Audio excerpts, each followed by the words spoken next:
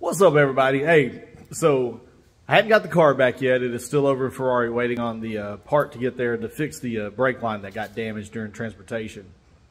Anyway, they just called me just a few minutes ago and they said, hey, we don't have the part yet. We don't know why, Mr. Land. We were supposed to have it yesterday. So anyway, but hey, I did get, let me turn this.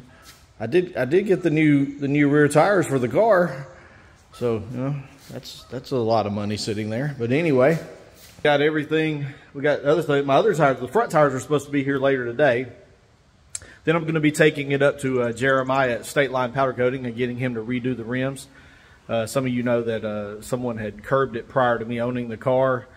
And one side of the rims is a different, not quite the copper gold color as the other side, so they don't quite match. Anyway, I've been tired of that. I know you can't really tell it, but I'm still tired of it. I'm going to take it up there to Jeremiah. He's going to get it fixed up. Yes, I know I have my own powder coat stuff, but you know, I would rather take something like that to somebody that has done it for a lot longer than I have and make sure it's done right.